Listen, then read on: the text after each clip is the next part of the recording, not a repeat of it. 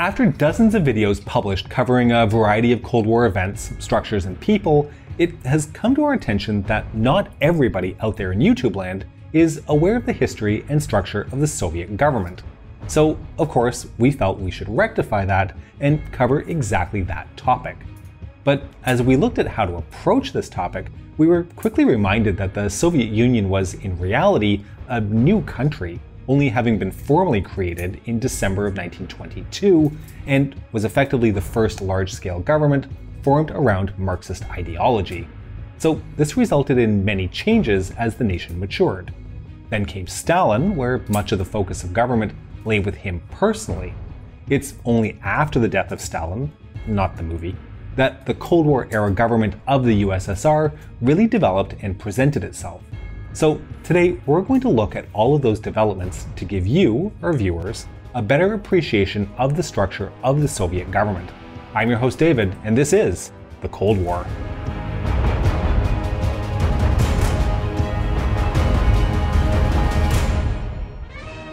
Okay, so as just hinted at, it's worth stating outright that the design, politics, and system of governance of the Soviet Union was a historically unique phenomenon. From the outset, the Soviet state was governed by a system of relationships that was different from both democracies and despotic regimes. For the first time in history, a force had come to uncontested power that was willing to completely rebuild society, the state, and even the world in accordance to Marxist theories of power. In essence, it was a project that lacked any predecessor to give it a template to work from. What resulted was a combination of brand new structures of governance with seemingly new structures that were suspiciously close to the same state structures that were being replaced. As any early Soviet historian will tell you, one of the challenges that early Soviet leadership faced was that Marx did not specify how the transition from a capitalist state to a communist state would occur, or even what structures would be needed in order to accomplish the transformation. Lenin picked up some of this slack and gave more direction, suggesting that the revolutionary struggle, and then after 1917, the revolutionary change, should be directed centrally by a communist party. But although this gave some direction, it still lacked details like a system of governance or the structures needed to carry out the changes. Okay, so with all that being said, let's get into some specifics about different executives and legislatures and how they cooperated, as well as the role of the Communist Party and its interactions between Moscow and the regions and republics. On paper, a division of power between the executive, legislative, and judicial branches of government existed, with regular elections being held for the legislative branch. However, in practice, most of the power was actually held in the structures of the Communist Party, as Lenin had proposed. In the early days of the USSR, there had existed an almost dual leadership between the party and the various Soviets, the elected bodies of worker organizations or territorial units. By the mid-1920s, however, all of that power had been consolidated inside the Communist Party. Now, the Communist Party was made up of a number of key structures, many of which you have probably heard of. Most notably are the Politburo, the Central Committee, and the Secretariat. So, the Central Committee was the governing structure of the Communist Party and was the main decision-making body within the party during the periods in between party congresses, during which Central Committee members were elected by the membership of the party. The Politburo, or Political Bureau of the Communist Party, had been formed in 1917 and was a 7-member group elected from the members of the Central Committee. Its purpose was to decide on urgent matters on an ongoing basis when the Central Committee could not meet. Over time, the number of members sitting on the Politburo would vary, but it quickly established itself as the most important and influential structure in the Soviet Union, barring a few specific periods. The Politburo, by its nature, brought together the most powerful, influential, and popular party politicians in the country. And with that came intrigue, backstabbing, and alliances for political and personal expediency that would rival any game of Crusader Kings, right down to allegations of trying to assassinate a pope. This brings us next to the Secretariat of the party. This was the body responsible for the coordination of the party's work and of its various cadres and of its administration. The position of General Secretary of the Communist Party, originally called the All-Union Communist Party until 1952, was established in 1922, and although on paper the position only led the Secretariat, in practice the holder of the position was the de facto leader of the Soviet Union. Stalin, the first holder of the office, used it as a springboard, capitalizing on the strong party links it provided to consolidate power after Lenin's death.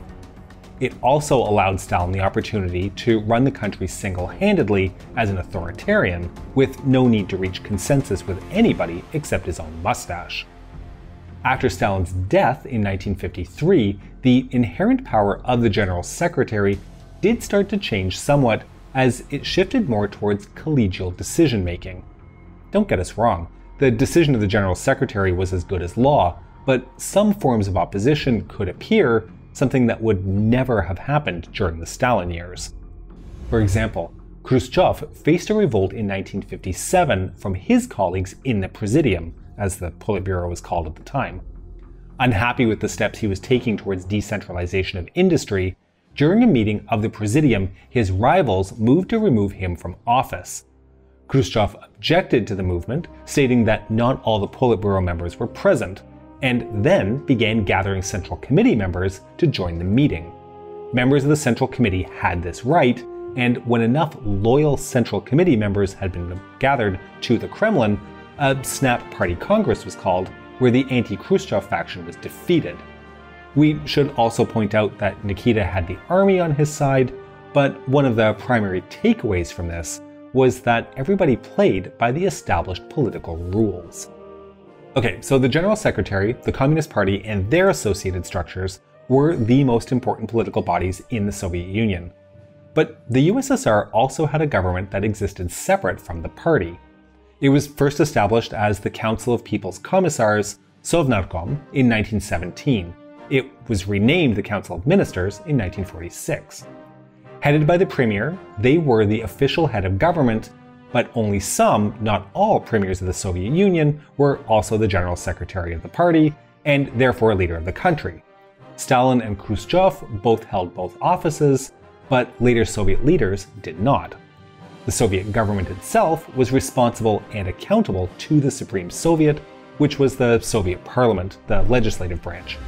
The Supreme Soviet was made up of elected officials from across the USSR.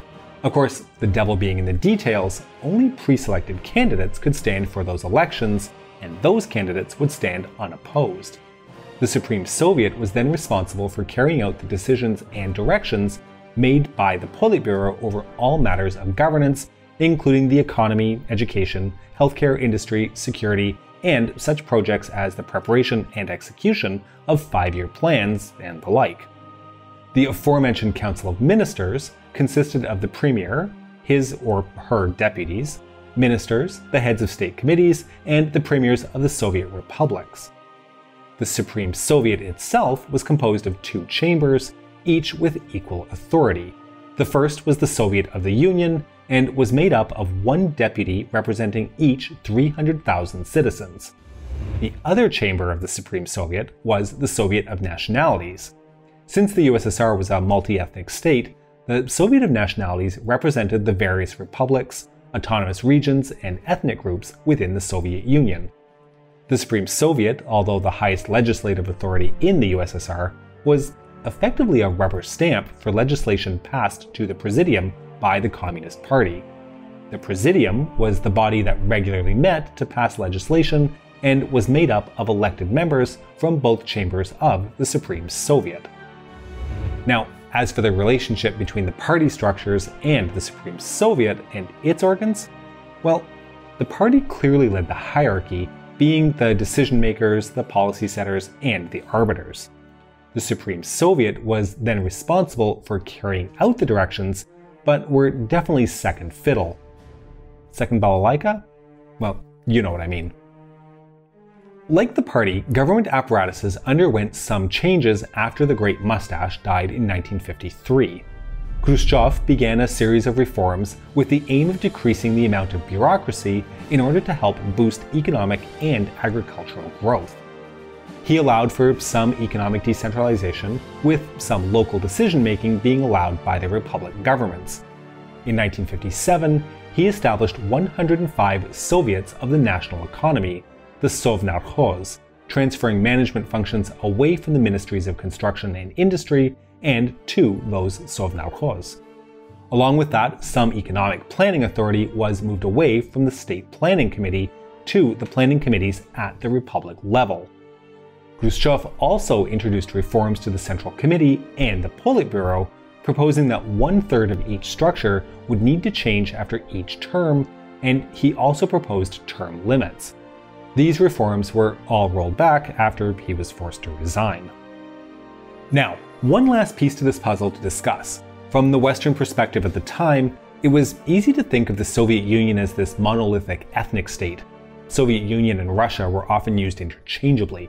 But the Soviet Union was composed of 15 republics. It's the Union of Soviet Socialist Republics, right? And as well as dozens of autonomous units, each with their own set of relations to Moscow. Many of these are far more well known now as they became independent nations after the collapse of communism, but in the days of the Cold War, each of these territories had their own government structures, largely mirroring the federal structures. The republics each had their own communist party with their own first secretaries, who acted as the leader of the republic. They had their own council of ministers, ministries, supreme soviets, presidiums, etc. Despite the efforts of Khrushchev to devolve some powers from the center to the regions, the relationship between Moscow and the republics, though, remained fairly constant after Stalin's demise. And by that, we mean that the center absolutely dominated the regions and their decision-making. This was a centralized state, after all. Okay, so we can see that the Soviet Union had many features and structures that, on the surface, seemed similar to the democracies of the West. There was a division of power, there were elections, there was regional governance. In practice, however, all of this was dominated by the unelected Communist Party of the Soviet Union. The elections weren't free or fair, and the regions were subservient to the center. Efforts to reform this were attempted several times. The first by Khrushchev, which led to his demise. The last was led by Mikhail Gorbachev and resulted in the demise of the Soviet Union. But you know what? That is a story for a future date here on The Cold War. We hope you've enjoyed today's episode, and to make sure you don't miss all of our future episodes, please make sure you subscribe to our channel and have a press the bell button. We can be reached via email at thecoldwarchannel@gmail.com, and we're active on Facebook and Instagram at The Cold War TV. If you enjoy our work, your financial support would be greatly appreciated via www.patreon.com/thecoldwar or through YouTube membership. This is the Cold War channel, and don't forget, the trouble with the Cold War is that it doesn't take too long before it becomes heated.